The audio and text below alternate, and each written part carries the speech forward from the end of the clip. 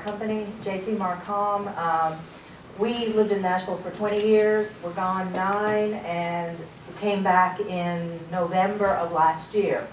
What brought us back was when the economy started to tank, both my husband John Taylor and myself began to receive calls from former clients. I don't want to hire my ad agency again. I don't want to hire my PR firm. Do you mind taking on this project on the side? We've been toying around with the idea for several years of, when we retired, building an agency without walls, where we go to the clients. We don't have the overhead of the traditional agency model. So as a result, of the phone calls and the fact that John's 95-year-old father lives here and our kids are gone, we thought, you know, this is a perfect time within the economy for us to maybe go ahead and jump and make that move. Probably the best move that we've ever made. So we're home. We have many more clients than we started with in January, and it builds every day. We started out traditional ad agency, public relations type work, but quickly found that the area of social media marketing was a very hot area that people were very interested in.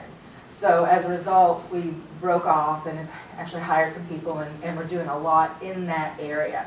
So what I'm going to try to cover today is a lot of information, and I'm happy to provide you the PowerPoint afterward if you leave your card.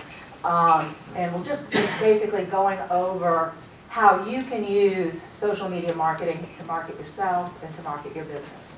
So first of all, is this a revolution? Yes. Web 1.0 was a one-way conversation. Basically, you had someone write the dialogue, give it to your webmaster, it went to the website, and then people out there in the internet found you.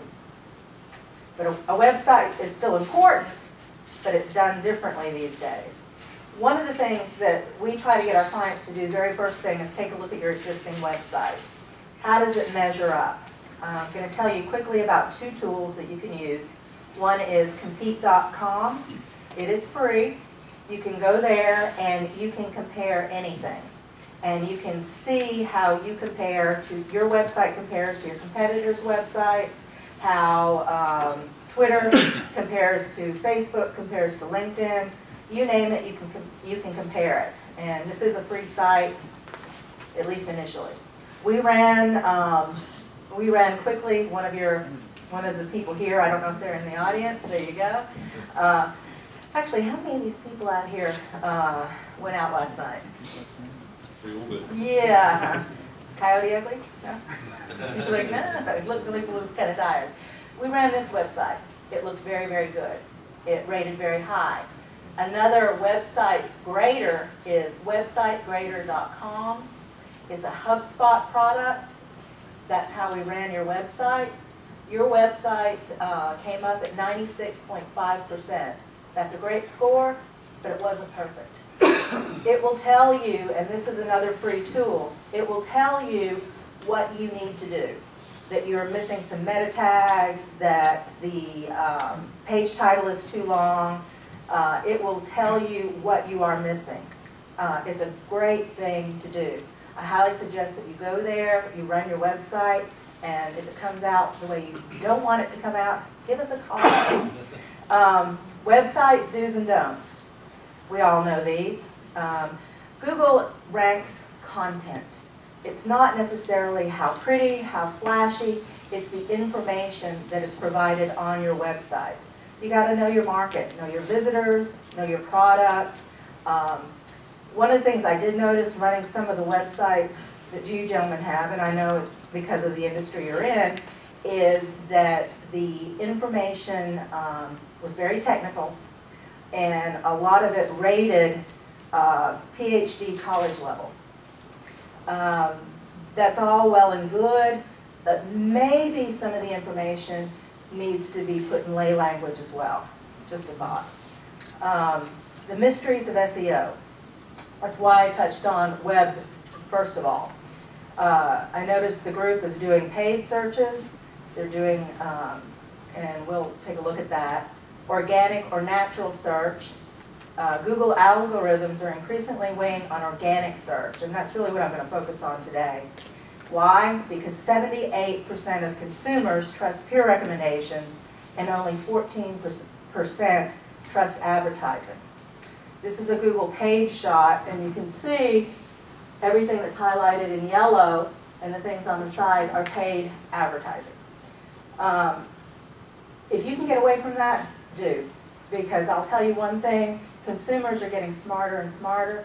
They are going to the first one underneath the yellow box because they know that is a non-paid advertisement, and it has risen through the ranks by various methods of providing good information. A lot of people don't realize that that Google, of course, made their money with AdWords. AdWords is a wonderful product. However, there are many ways you can get your rankings up organically, and we're going to be talking about that. The number one way you can do that is using social media marketing, or Web 0.20. Web 0.20 is social media is an umbrella term that defines all kinds of activities: technology, interaction, construction, words, pictures, videos, and audio. For all of you that went out last night, if you took pictures, if you took video, what gets put on YouTube stays on YouTube, on LinkedIn, on Vivo, on Twitter, and everywhere else. I suggest that one of the other things that you do is you Google your own name. And then you Google your company's name.